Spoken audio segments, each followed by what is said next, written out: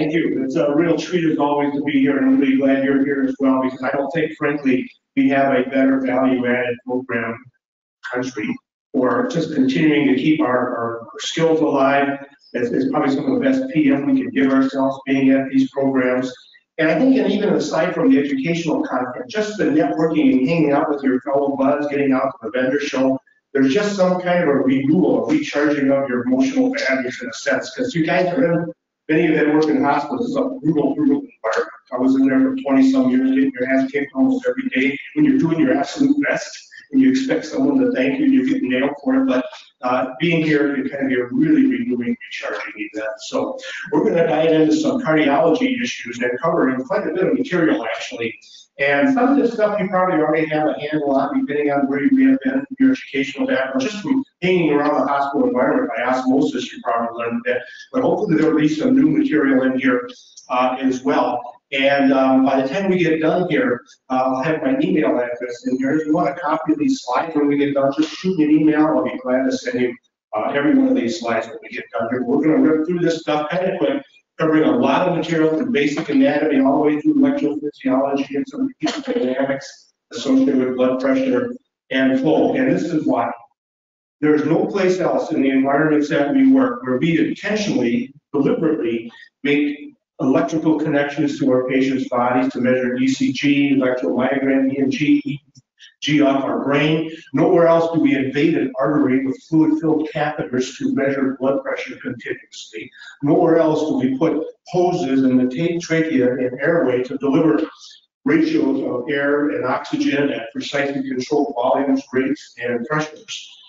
This guy also is probably not going to the bathroom anytime soon, right? So he probably has a Foley catheter in his urinary bladder. We can even put temperature thermistors in those catheters to measure body core temperature. As long as we got stuff in there, why not get the most information out of it? So fundamentally, every orifice we've got, we stick stuff in it. We can do that. And if we run out of holes, we'll just cut one in there and put more stuff in it, because that's what we do. But that makes these patients, not figuratively, but literally, one with the machines that you guys work on all the time. And it's not just a semantics game, it is literally one with the machine. And that adds a whole host of complexity, as you all well and painfully know. So we'll be just focusing on cardiology, but if you've ever had any formal physiology, you probably know that we tend to study this stuff. The books are written this way by individual organ systems. So you might have a whole chapter or two on cardiovascular, a whole chapter on renal, kidneys, reproductive system, endocrine. All of these different individual systems with the body, what makes it so stinking complex is that many of them interact and complement and work with each other.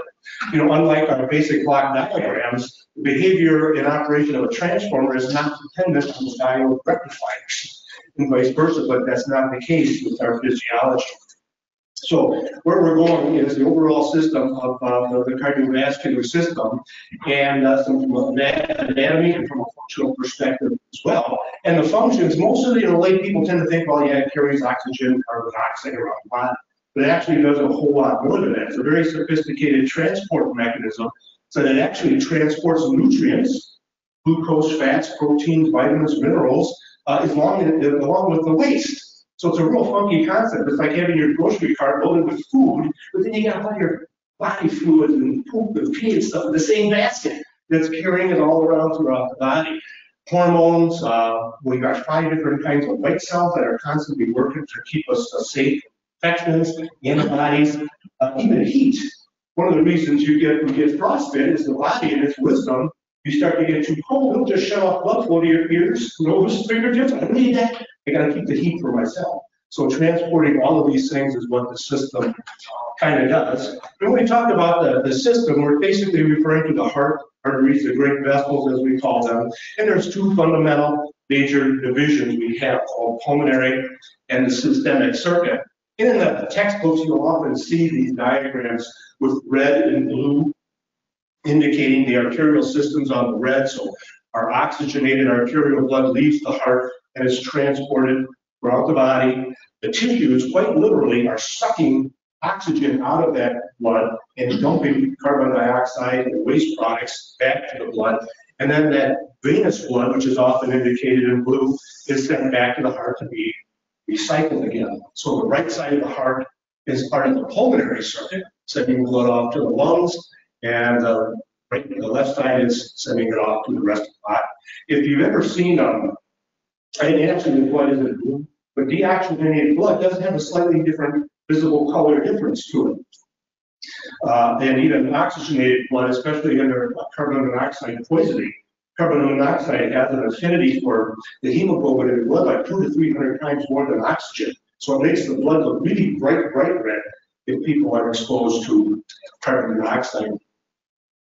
But the fundamental, again, great vessels, as we call them, on this big blue vein, the superior vena cavity, is basically draining venous blood from the head and neck into the right atria. And we have a comparable big tube inferior vena cava bringing all the blood from the lower extremities.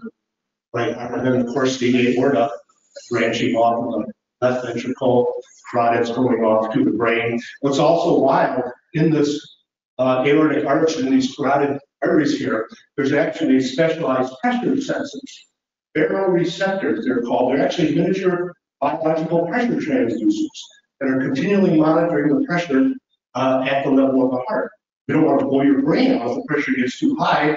Those sensors tell the brain to tell the heart to chill out and calm down, so we don't blow your brain out. Any guys work on balloon pumps? Intra-aortic balloon pumps? Yeah. Anyway, the balloon, we'll get into this in a little bit. That intra-aortic balloon is placed in this portion of the descending aorta, and we'll see a little bit about that coming up.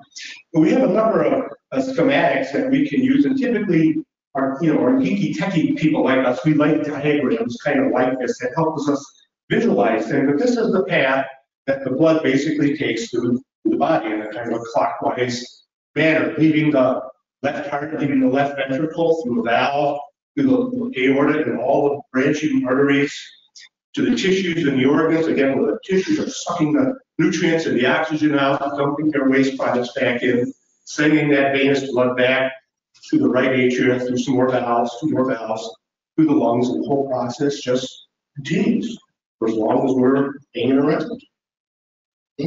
What's also wild is at the level of the lungs, you may have heard of some of these things, we have millions of these small little air sacs in our lungs called alveoli. You can kind of picture them like a grid without the skin.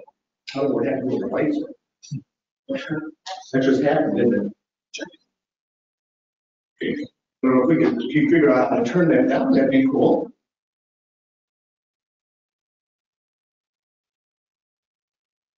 Anyway, well, you can still kind of see it.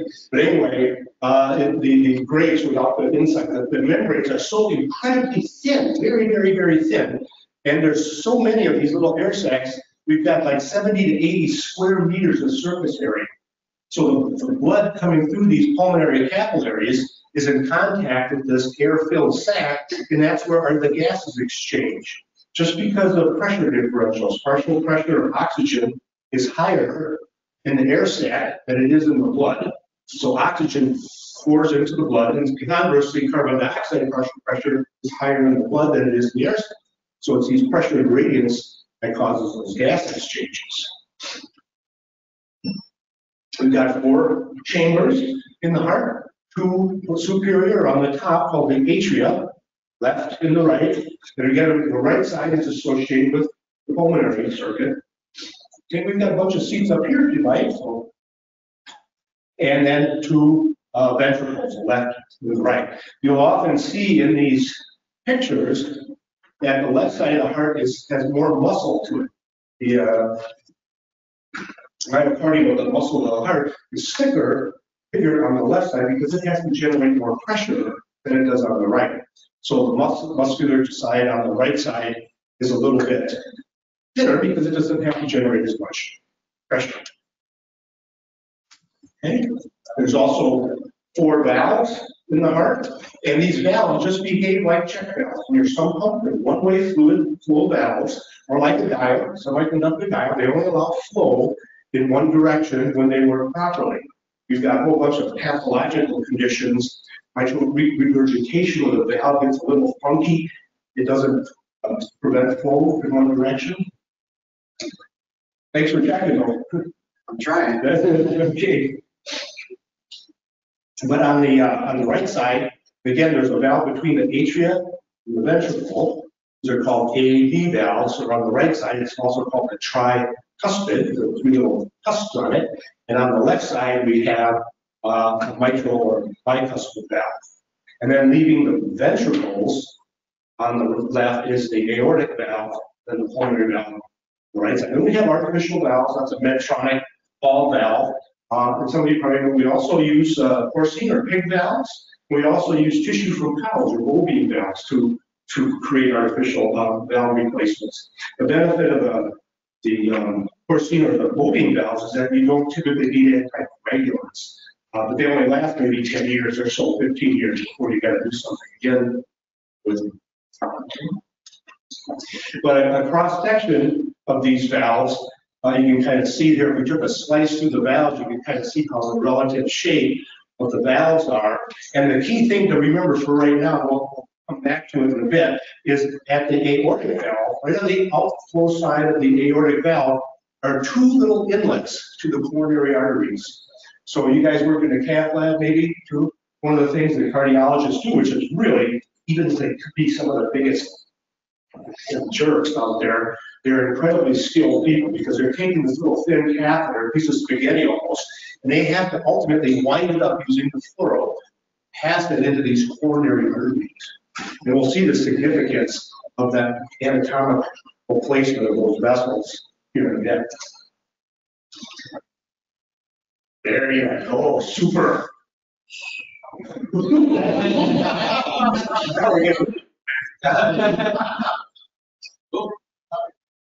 Great. Thank you, man. Appreciate it. It helps quite a bit, doesn't it? Yeah. Great. Anyway, another thing to think about, the heart, at rest, our heart puts out about 4 to 6 liters of blood per minute. Cardiac output is flow.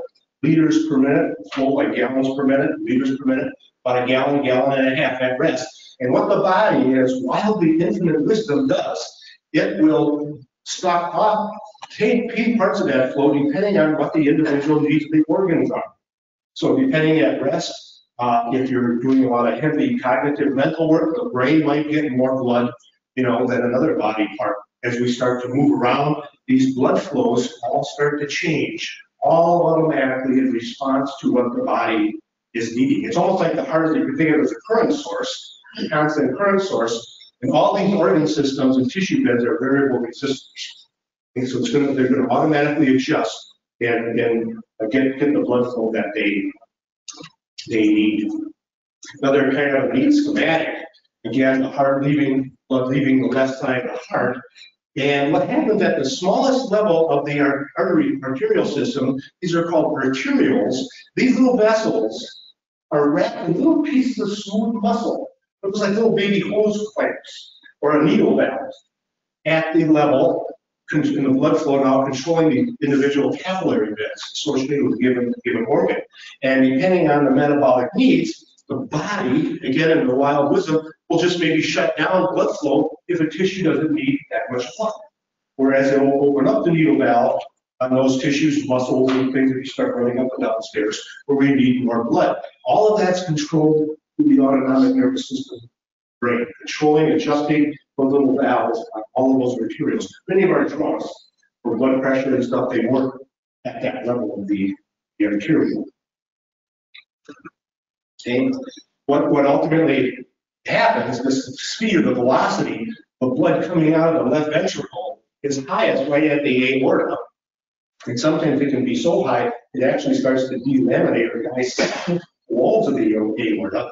But the key thing is by the time the blood gets down to the level of the capillaries, the velocity is very, very slow.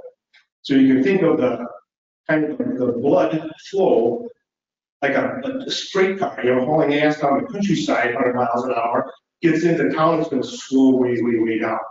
And it does that purposely because here is where all of the gases are exchanged, the nutrients are exchanged, so the train slows down so everybody can take their stuff off the train and put their garbage back in. And quite literally, we have thousands of miles of capillaries. I can't even get my head around that. It's in the tens of thousands of miles of capillaries. These little vessels are so small, this is the actual photo micrograph. Red blood cells are literally lining up single file to get to the capillaries. That's how small they are. And it's at this level, these walls are very, very thin, so oxygen crosses the walls of the capillary, carbon dioxide from the tissues go into the capillary, nutrients leave the capillaries. If you had a sliver or you got injured, the capillaries can actually open up, and white cells will leave the opening in the capillary to go attack the foreign invaders. So that's why you get swelling edema, around a puncture wound. Wow. And this is one of the reasons why red blood cells only live for a few months. They have to be, they're called formed elements because they get regenerated every few months, because this is a torturous life. These little cells, they'll squeeze them through these little capillaries, they get banged up, and they bust up, and they break up. Once they continually regenerated. Okay. Once the blood has gotten through the tissues, especially in the lower extremities, how does it get back to the heart? We don't have any pumps in our feet, pumping the blood back up there. But we do have a whole host of specialized little valves in our major veins that are going right up through our muscles. So just through passive moving around with your legs, the contracting muscles are massaging and moving the blood back up to the right heart. And as long as these little valves are designed to prevent backflow when they work. When they don't work, or they become incompetent or they prolapse, that's what gives rise to varicose veins. And they can appear in superficial veins, they'll start to get bluish around the legs or the groin, and that's because those little valves they kind of became weak, and so blood is backing up and pulling. The same thing happens in the rectum with hemorrhoids, internal or external hemorrhoids. And this is what happens if you don't get enough fluids, or you're sitting on the throne all day long reading the newspaper. You create all kinds of abdominal pressure that kind of blows out those little valves. And that's kind of the result. We're healthcare professionals, we can talk about it. Okay. Another wild thing, anatomically, and I don't know if you ever quite thought about this, but the heart sits in the chest and it's protected mechanically, fortunately, by the sternum, parts of the rib cage, but it's on an angle in here. And there's a significance of that angle electrically, we'll see, because there's this axis here, this vector is what we call a cardiac axis. And this is what we'll see happens is the electrical activity in the heart moves from the base of the heart, it's called the top, this is the apex on the bottom, moves in that general direction. This is also why we put the defibrillator paddles where we put the paddles. We put one paddle up on the right chest, apex is on the left side, because we want to get as much of that defibrillator energy through and along that axis. It also explains why when we get to our electrocardiogram, our V leads, V1 through 6, are along the left side of the chest.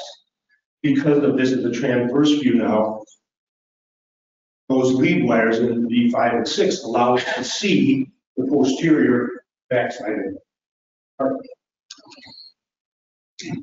Another cool thing about the heart, there's just infinite wisdom in all of this stuff. The heart itself is wrapped in a membrane, a serous membrane called the pericardium. So it's almost like the heart is in a fluid-filled little baggie. I don't know if you guys ever got to see some open heart surgery. If you get to see that, you get the heart, it's just torquing away in the chest. It's really torquing away in there. And by being in that pericardium, there's just a small amount of fluid, clear serous fluid in there. It dramatically reduces the friction of that beating heart. Sometimes it can get filled with pus or blood that can create restrictions for the heart. You'd also see, again, they don't look blue and red, but in general kind of shape of the vessels, there's also a fair amount of natural fat also that's there for some thermal insulation, but also some shock absorbing characteristics. Okay. Remember those little openings to the coronary arteries at the outflow side of the aortic valve? There's a left main coronary and a right coronary, and they just literally branch around the heart. And those are the vessels, the arteries that feed the heart muscle itself. And again, they start out left and right, but then they branch to get smaller and smaller. And when one of those arteries or a branch of the arteries becomes obstructed, that's what creates a heart attack. A myocardial infarct is an interruption of the blood flow to a particular portion of the heart. And if that has gone on long enough, you can actually visually see the damaged heart muscle. It turns almost a different, slightly different color. And what that fundamentally means, when that dies, you don't necessarily die if it's not major enough, but that heart does not contribute to any contractile forces of the heart. It's still there, it's like a plug, just an inactive piece of scar tissue. It also, in its wildly infinite wisdom, the heart and the body can sometimes know months, weeks, maybe even years in advance that they're going to have a heart attack. It's sensing something is going wrong, so it starts to create these things called anastomosis, or little collateral circulations around the eventual clot. So if the big one does come along, so we've got a little bit of backup, little protection in place there. Your cath lab guys, in fact, Steve, have you ever been in one of Steve's sessions on injectors, contrast injectors? If you work on contrast injectors, Steve Moll, I think he's doing a session right now. But those are the machines that we use to pump contrast agent into the coronary arteries. It's almost a viscous, syrupy, clear fluid that it takes a big fair amount of pressure to get that fluid into the coronary, but this is how we image the coronaries. And once we do that, we can, the cardiologist can find out what the clot is, and then we can often put a stent, which is basically just a fluid-filled balloon with a metal mesh around the stent. And that in the 80s, before the metal stent became available, we just were using balloons. So we just, open up the whole coronary, and then we get relief for a while, then they often close up again. So the stent minimizes that. Many of these stents also have drugs that coat the surface, drug-eluting stents that minimize some of the inflammation. But they found out years and years later that, yeah, it helps minimize inflammation, but it also interrupts that very same anastomosis process of cardiogenesis and creating new blood vessels. So we get something, but never for nothing. We pay for it somewhere kind of along the way.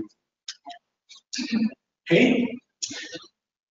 The movement of blood through these different chambers is all controlled by the valves. Again, these 4 valves. And these valves open and close fundamentally all based on pressure changes. Just like our semiconductor diodes, you need about 0.7 volts anode to cathode before the thing conducts.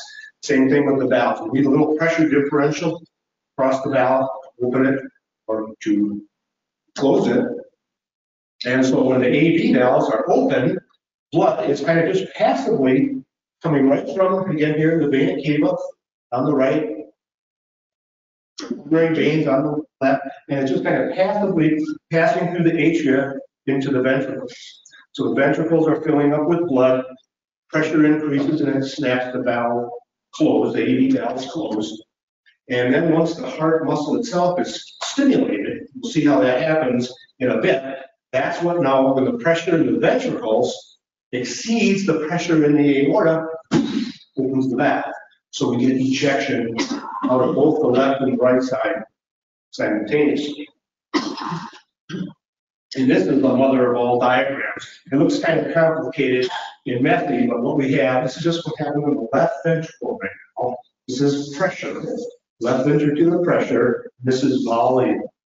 So if we just start anywhere down here at the bottom, right here, say when the mitral valve opens, basically what this is telling us that the heart has about 40 mLs of blood, so the ventricles don't empty completely.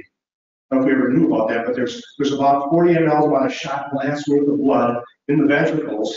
Mitral valve opens, now the ventricles are filling up with blood, fill, give you 120 mLs, maybe 3 shot glasses or so, and right at that point, mitral valve closes. Now this is the point where the heart starts to get stimulated and squeezed. All the valves are shut at this point, so the pressure in the ventricle goes up dramatically. And when the pressure in the ventricle, right at this point, exceeds the pressure in the aorta, aortic valve opens. Then we get ejection. So blood is flying out of the heart. Push, until the pressure in the aorta exceeds that in the ventricle. So the aortic valve closes. And it's these 2 points here where we get our diastolic blood pressure and our systolic pressure. We'll get to that in a little bit as well. But then the whole process stops. It just starts all over. So if your heart rate, for example, was 60 beats per minute, that would be 1 beat per second. This whole loop would take 1 second, 1 cycle. Okay. People with diseased hearts, cardiomyopathy, they have enlarged hearts. So this whole curve shifts to the left, but unlike other muscle, when it becomes big, the heart muscle, when it becomes big, becomes weaker. So it's not a strong muscle. It'll hold more blood, but it can't eject as much. So this concept here of the stroke volume is smaller in people with cardiomyopathy. But this concept also, ejection fraction, that's a real powerful metric of heart health. And the higher that is, generally the better fit you are cardiovascular-wise. Normally, we're in the 55–70% range, which says maybe 55–70% all of the blood in the heart is being ejected each beat.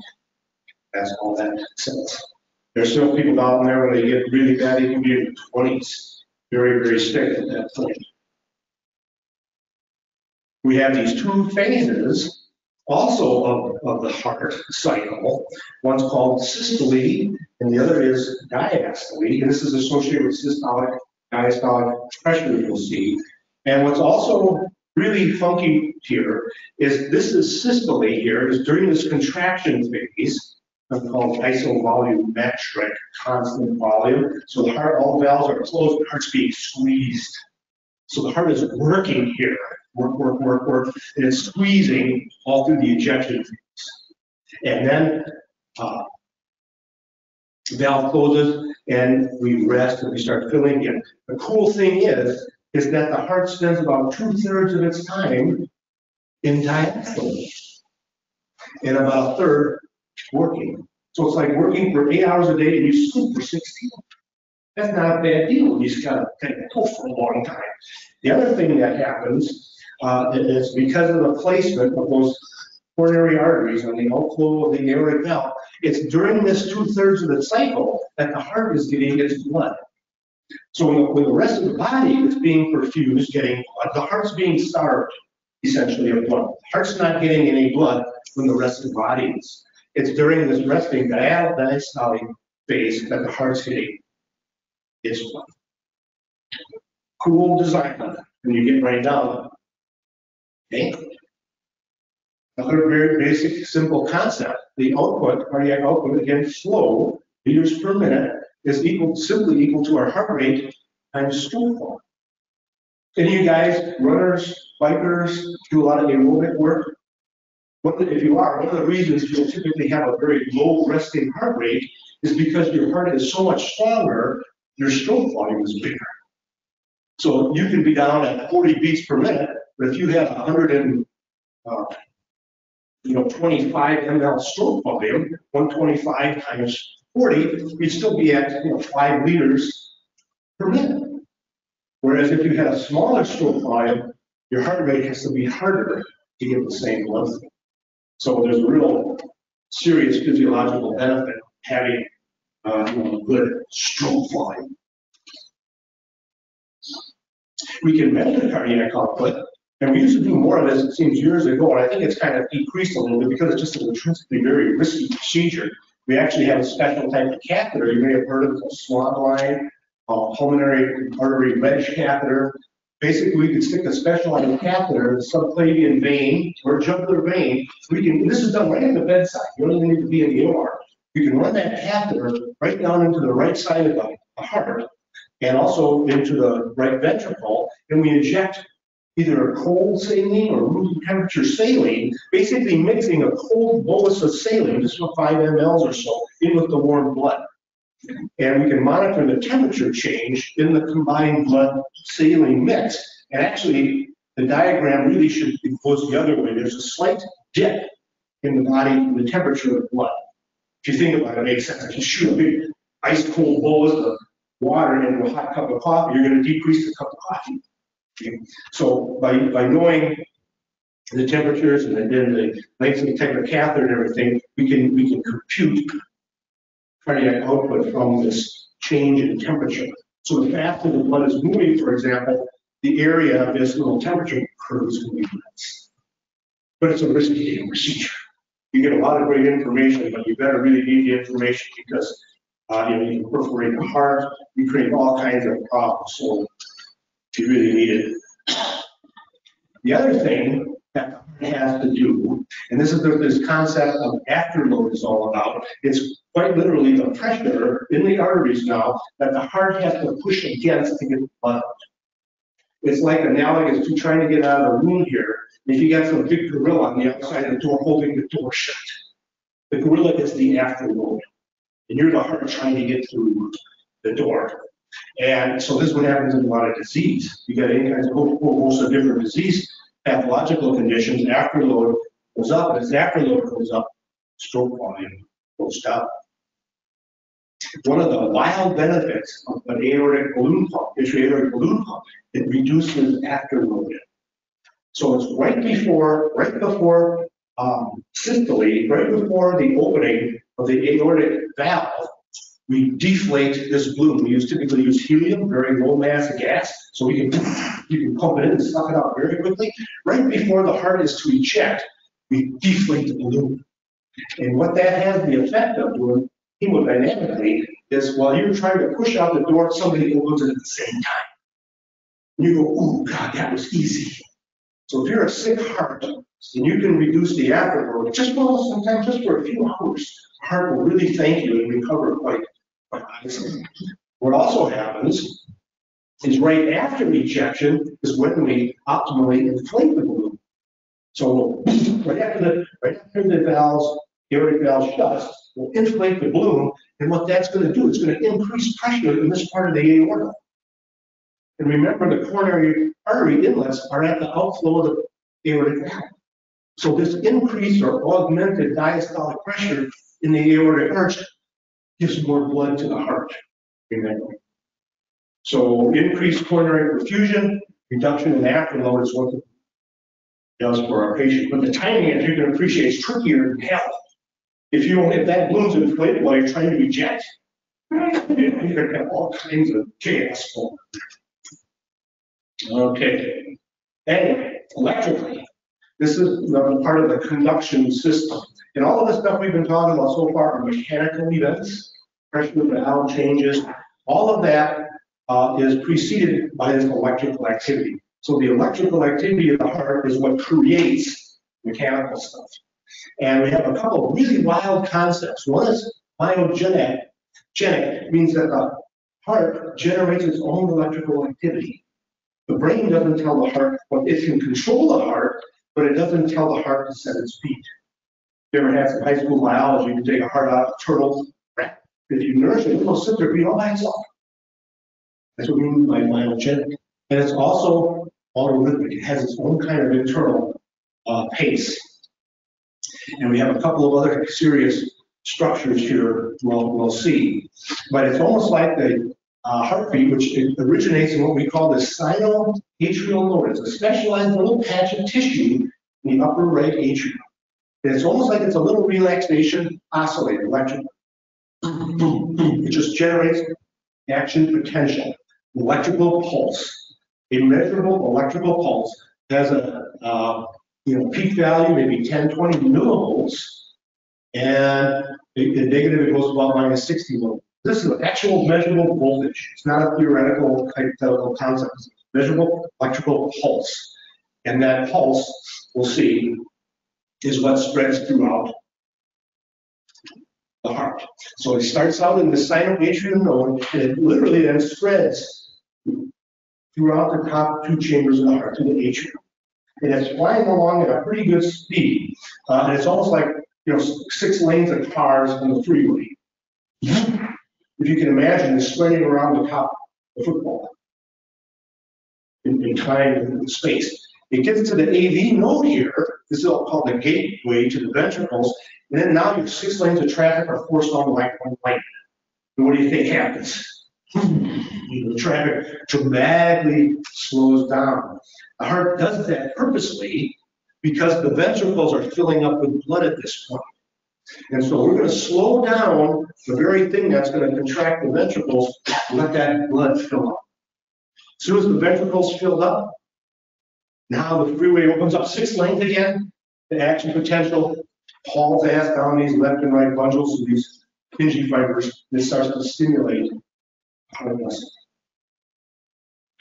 Another funky thing going on, if you want to try to get blood out of a bag, you can just squeeze it. If you want to be efficient, what you're going to do, you're going to squeeze, you're going to twist. And that's exactly what the heart's going on here. When these electrical impulses get down to this apex here, it travels up the heart in a spiral manner. So it's stimulating the heart from the bottom, but it's a funky thing going on. It's a much more efficient way, electromechanically, to get the blood now out of the heart. You can kind of see another concept of that action potential moving in time, temporal, as well as physical spatial. So if you can kind of picture visually in your head this pulse traveling throughout the heart in time and space. And depending on where we would look at it and measure it, it has a little different shape. But it's kind of like also throwing a pebble into a pond. You throw a pebble in the pond, you get these ripples until it hits the shore. Hits the shore is the inside of our chest, and these little individual action potentials add and subtract, add and subtract. By the time they hit the shore, we get our characteristic looking ECG.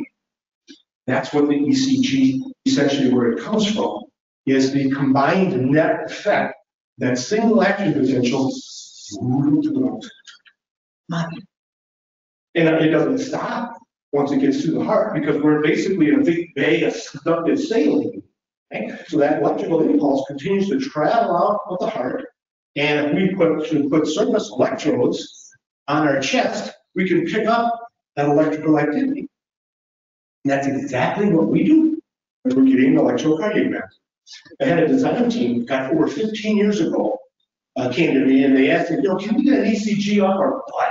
It was a serious question, because they were thinking about, for a home health market, pushing ECG electrodes in a toilet seat.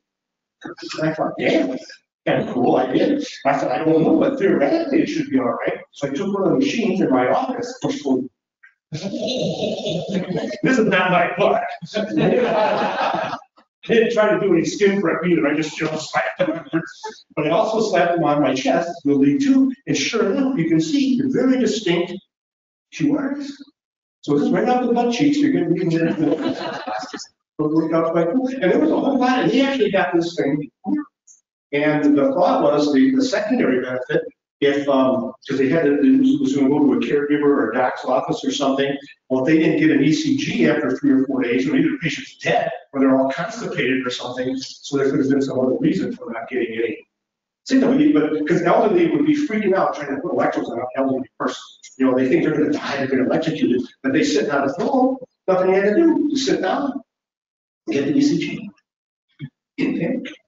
The early electrodes, you may have seen some of these classic textbooks, photos before, the original electrocardiograph. We used to use just saline buckets, just water with saline, and we stick our limbs in it, and those were the electrodes.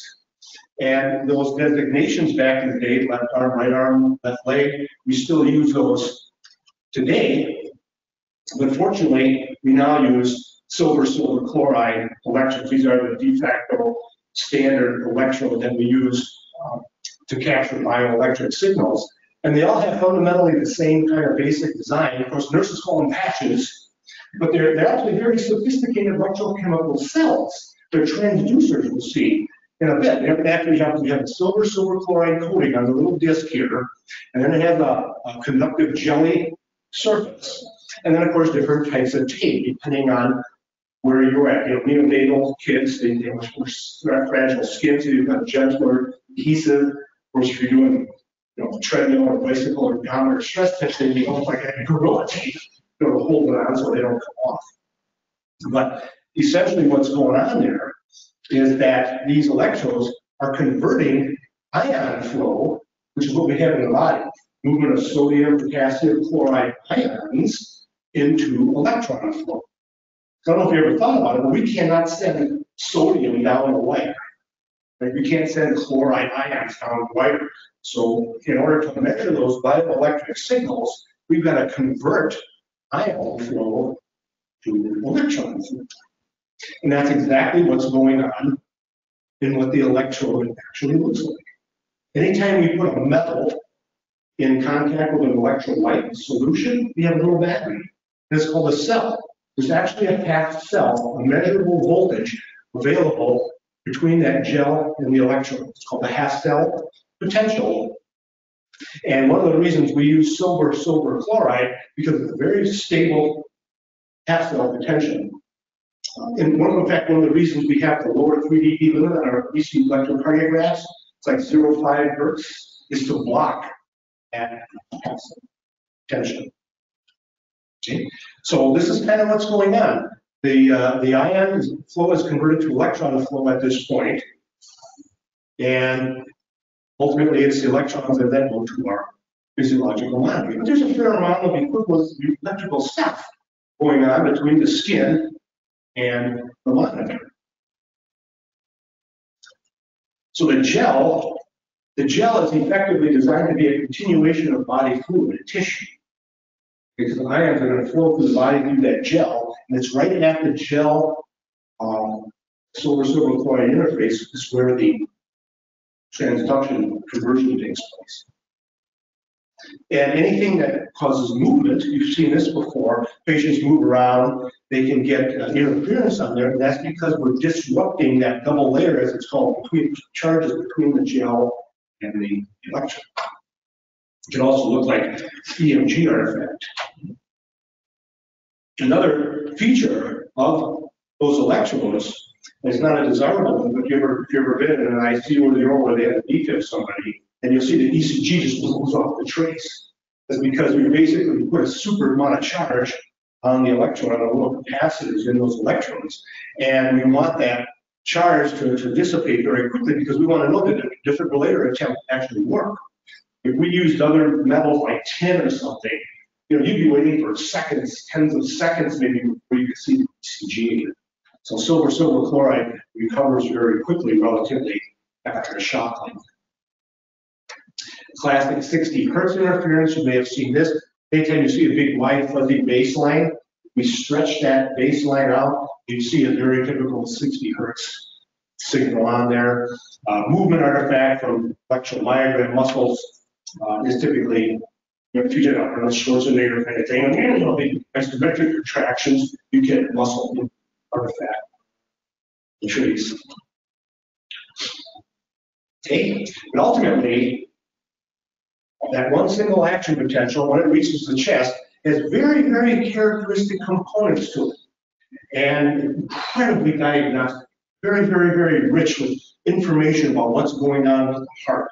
And if you've ever, you hook yourself up, or next time you're in the OR, the ICU, the ED, you'll just look at a patient's waveform. One of the first things you'll see P waves, QRS, delay, and then a T wave. And every one of those components has a very significant association with what's going on with the heart. Okay? And it also has very significant intervals as well.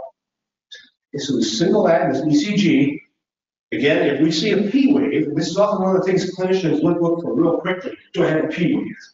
If you got a P wave, that tells you then that the atria have depolarized and contracted.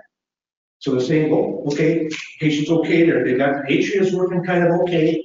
There's going to be a little delay here, and that's because at that AV node, where the 6 lanes come down to 1 lane, and then now when that action potential bundle branches to the Purkinje fibers, we get this large spike, this QRX complex. This is associated with ventricular depolarization or contraction. So if they've got a PR, they've got a P wave, atria are working. If you got a QRS, ventricles are working. Good stuff there. Okay. The other thing they're going to look for is, you see this FT segment here, it's called. This is really significant if they're looking for a potential heart attack. This line here should be what we call isoelectric with this line over here. They should be electrically at the same level. If we start to see an elevation or a depression of that segment by only a couple millimeters, that can be a warning sign that you're in the throes of a heart attack. That's one of the first things you'll see. ST elevation, myocardial infarction, elevation, depression. But that's what each of these little components are associated with. P wave, atria are working, QRS, ventricles are working. Again, the electrical things are causing the mechanical stuff to happen. The electrical impulses are stimulating cardiac muscle. And again, we typically record the standard paper speed, and even the sweep speed on the monitors is 25 millimeters per second. And so what that translates to, the inverse of this, each little box of millimeters, clinicians call them little boxes. We call them millimeters, but they don't like millimeters, they just call little boxes a big box. A little box corresponds to 0.4 seconds or milliseconds. So they'll just, they're incredibly good qualitatively looking at stuff and getting a diagnosis right away. So they look at this stuff, they say, okay, PR intervals should be 120, 160 milliseconds. They'll just think I got 4 boxes, I'm good. QRS interval, if I got two to three little boxes, I'm good. So they don't need to know if it was 19.568259 milliseconds. They don't think like me. They just qualitatively, yeah, you're good. And again, vertically, looking for suppression, elevation of that segment. Okay. Look at that. Good timing, thank you. You often don't need to do this anymore, but in the old days, you may have seen nurses at the nursing station, they had calipers, they had little rulers, where before we had annotating strip charts, I would put the heart rate and stuff already on the strip. You could determine the heart rate by measuring the interval between our impulses. Okay, because we're moving at 25 millimeters per second times 60 seconds per minute, if you divide that number, 1500, by the number of millimeters between our intervals, they'll give you heart rate. So if you want to press some nursing, I just take the strip, especially if there's no annotation on it, just count the number of millimeters divided by 1500, that'll be the patient's heart rate. We can do stuff like that too. But anyway, this is this whole concept again of the cardiac axis. So you can kind of think of it, it's like we sometimes call it an electric dipole. You can kind of think of it as being a little cell, a battery here, where the base of the heart, the top part of the heart, is more negative electrically than the apex. So the action potential is essentially traveling from the right side down to the left side. And that angle is significant. That's called the cardiac axis. And for most normal people, it's around 60 degrees. Okay? Unless there's a whole variety of physiological conditions that can shift that axis. And if that happens, the interpretation of the ECG is altogether different. Okay? But we can get that all from our buddy Einthoven, who came up with this concept a long time ago. And we get a triangle from these 3 leads that he came up with. They're called the bipolar limb leads. And they're just labeled lead 1, 2, and 3. So when we put our electrodes, for example, right arm, left arm, we're looking at that action potential that's traveling horizontally. When we put it on left arm to left leg, we're looking at the action potential that travels from right side down to the left side. Typically, if you ever noticed it before, you'll often get our largest QRS when we're monitoring lead 2 because we're along that axis. So if you're just looking for heart rate, like from a Kelly patient or something, that's a good lead to use. And lead 3, a little lower amplitude from left arm to left leg. And of course, right leg is common to all of these things. So these 3 different leads forms this triangle. And the ECG, the same action potential is going to look slightly different depending on which we measure. So this is lead 1, left to right, right arm, left arm, lead 2, and there's an axis associated with each of these. And then left arm, left leg. Now, if you know, we have a color code.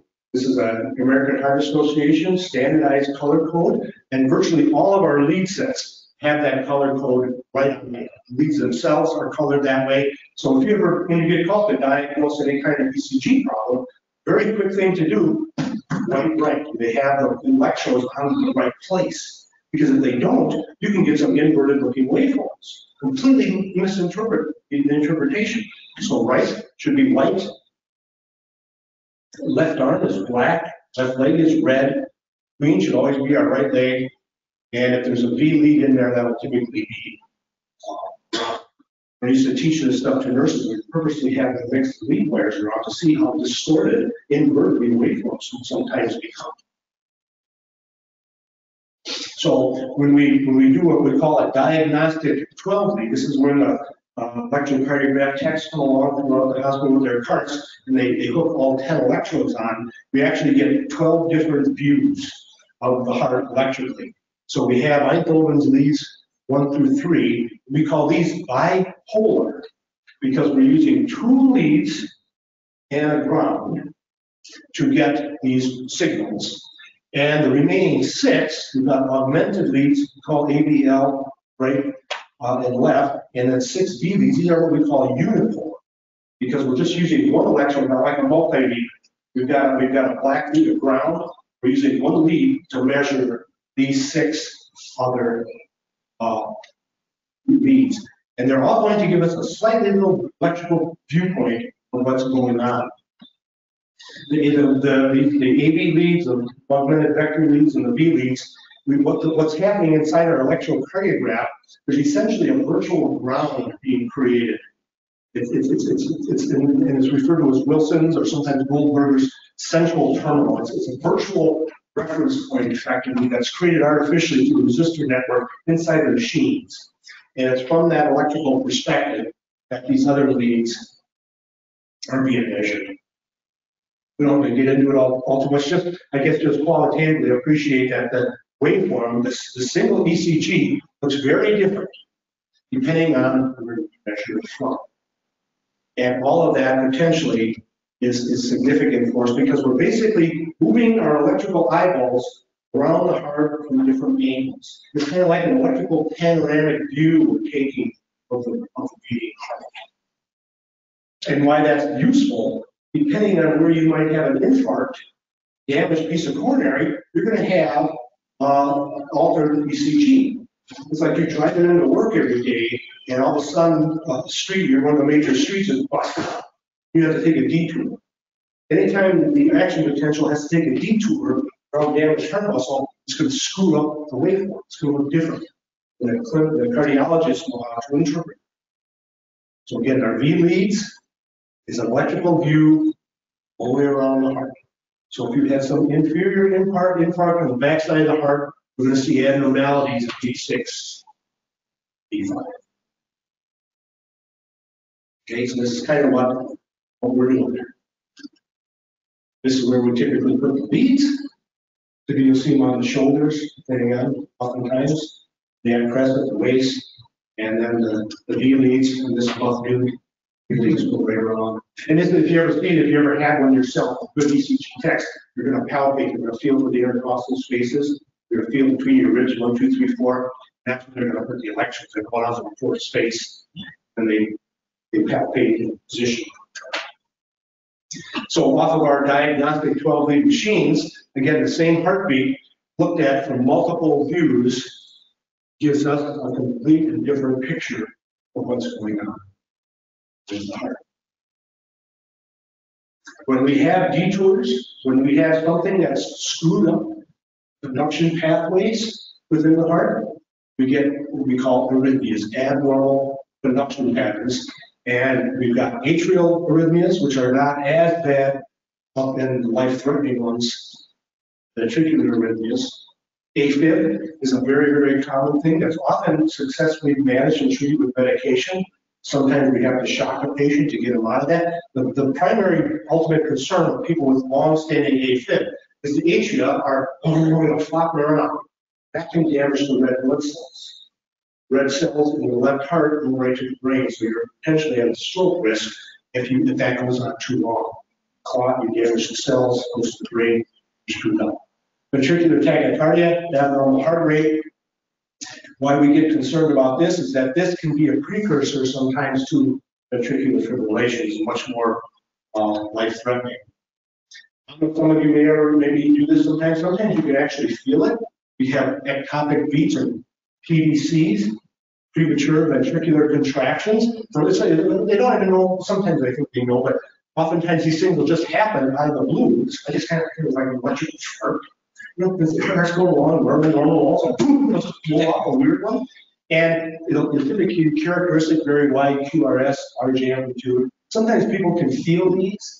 Some of our monitors, you might even know, they might have little PVC counters up in the corner of the monitor, so we can count these and monitor that, because a couple every now and then is not typically a big deal. When we start to get a run of it, now we're getting a little spooky and we get a little more concerned. And of course, the worst of them all, ventricular fibrillation. This is when the heart's just basically on electrical concern. If you ever got to see a fibrillating heart of the chest, it's a sitter. Flop right away, just not doing anything. Blood flow, you got the blood flow, no blood pressure, and we got to get you out of that quickly. And the only, unfortunately, barbaric we have a way of doing it is we shock you with a defibrillator. And why it's barbaric, it's just like electrically we're going in there and we're going to slap this shit up. You shut up! We purposely want your heart to stop doing what they're doing, purposely. And then we hope that little SA move will kick back in and run, maybe get back to the sound script. That's the hope. But if it's crude, it's a barbaric thing. Well, Scotty from Star Trek, he'd have a field day with that probably.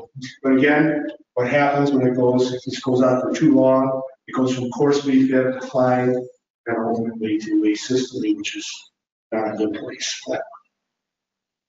Okay. Just a couple things here, if we get a few more minutes to run through blood pressure real quick. Is that, again, the heart, the contracting heart is what creates the pressure. And the pressure is what causes the flow. And so blood pressure is nothing more than what we learned in high school, force divided by area, circumferential forces divided by the area of the vessel creates the pressure. And we measure those in millimeters of mercury. And what we have here now is time and pressure. We can see when the ventricles contract, the pressure in the ventricles almost looks like a half-wave rectified sine wave. You can picture that from some of your electronics courses, the half-wave rectified sine wave. And then the pressure in the aorta doesn't go down to zero because of its elasticity. So again, this is ventricular pressure in blue, our arterial pressure in red there, and that's what we're trying to measure. And that's what we do measure literally when we cannulate an artery or we estimate take it with the cuff. Heart sounds are correlated with that. Every time the AV valve is closed, it makes a sound. So this is the lub. And when the semilunar valves, the aortic and pulmonary valve close, we get the dum. So this is lub, dum, dum, dum, dum. And if we have problems with those valves, that's what a memory is. So if the valve is a little haywire, it's going to sound different. Here's what we're trying to measure again: systolic pressure, diastolic pressure, and the mean pressure. It's not what often people will mistakenly think is the average. So we get a mean pressure, we don't take the average. Never just do that. Because the true mean, because the heart spends more time in diastole, mean pressure is closer to diastolic pressure than systolic pressure. Typically, just diastolic plus 1/3 difference. Heart starts out very pulsatile, and then by the time the blood gets down to the level of the capillaries, it's steady state. The pressure down there may be only 20, 30 millimeters of mercury at that point. But again, this is where everything is exchanged offloading at that point. And if you take it, there's a tremendous amount of ignorance among even the most seasoned clinicians who are taking blood pressures. With this method, it's called sphygmomanometry. We're not actually measuring pressure at all. We call it blood pressure measurement, but it's not. We're estimating it from the presence or absence of flow. So what happens when that cup is placed on your upper arm, it's pumped up to the point you can't hurt? We're literally squeezing off blood flow, brachial artery, stepping on the guardrails. All blood flow is stopped.